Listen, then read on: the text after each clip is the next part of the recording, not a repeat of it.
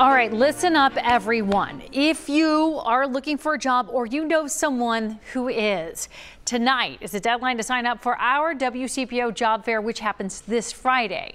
Consumer reporter John Matarese is covering the Rebound and tells us who's hiring and the best way to do a Zoom interview to boost your chances.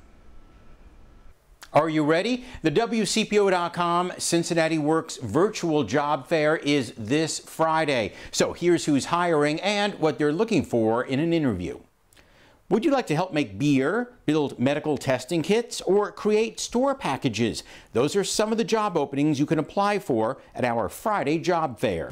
So we're on a big hiring push right now. Teresa Cullen says Boston Beer's Over the Rhine Brewery needs workers to package its new Sam Adams canned beer.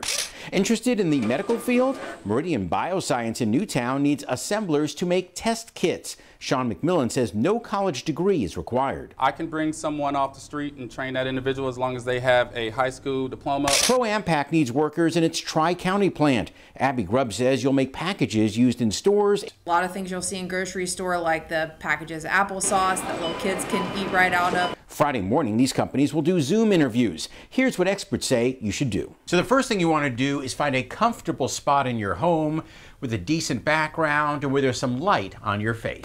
You don't need a suit and tie like this or a formal Sunday dress. That comes off as a little bit dorky if you're at home. Skip the funny or distracting t-shirt unless you're in high school. And no plain undershirts, please, no matter how muscular you think you are.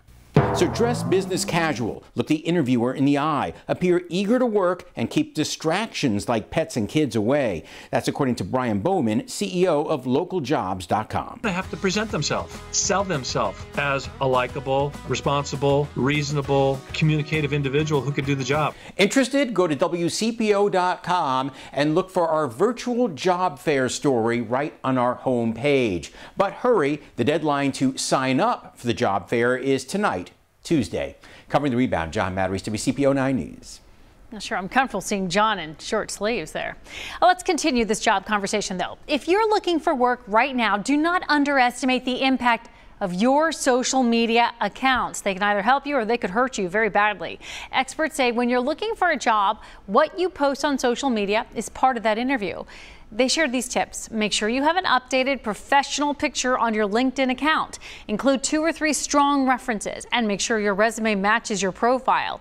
Now, when it comes to Facebook, Instagram, or Twitter, watch what you post. Avoid posting about politics and religion.